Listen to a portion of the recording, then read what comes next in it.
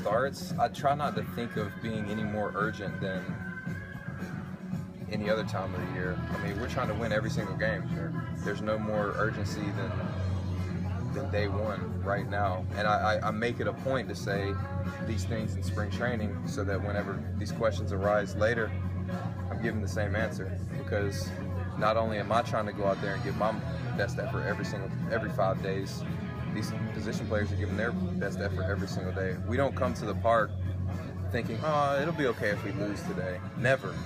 No matter if we're in a 10-game win streak or if we're struggling, we're always thinking the same thing. We're trying to win that night. We're trying to win today. So as far as urgency, from my perspective, no. But I'm not an everyday position player. I only impact the team, 20% of the time. So, but from what I see, we're trying to win every day, regardless of whether we're 500 or above 500 or below 500.